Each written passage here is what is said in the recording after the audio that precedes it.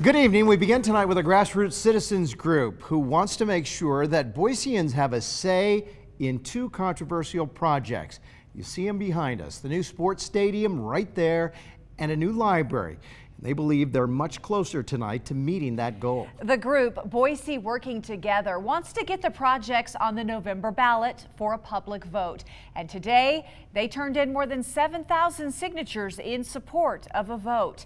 Our Misty Inglet is live outside the Boise Library with more on that and reaction from Mayor Beater. Misty?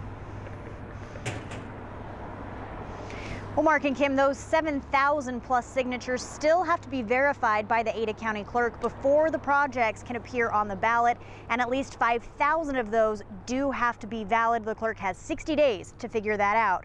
But regardless of today's events, both those involved with the library project as well as the Boise mayor are hopeful the new library will happen. The group Boise Working Together submitted stacks of voter signatures to the Boise City Clerk on Tuesday. I want to stress, though, that these are not just signatures. These are real people. More than 7,000 of them on both the sports stadium and the library. The group says their work is not about promoting or stopping the projects. It's about making sure voters have a say in them. It's not necessarily the projects, it's the way they're done and the way the citizens are engaged. We feel that's been deficient. When these two projects came up, they just kind of coalesced some of this feeling that we've had that city needs to be talking to the people a little bit more before they make these decisions. We should be able to vote when we are asked to shoulder a great responsibility, which these two projects have become. Boise Mayor David Beater sent a statement after the signatures were filed saying, quote, "We are optimistic that both projects will become reality, no matter the ultimate determination by the county clerk on the petitions," end quote. The director of the current library agrees. He feels the city can find a way to get the library built, even with changes coming to state law.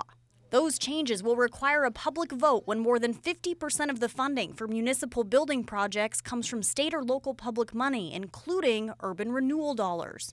But both Mayor Beater and the library director don't believe that matters. The new library can still happen. Absolutely, it'll be possible.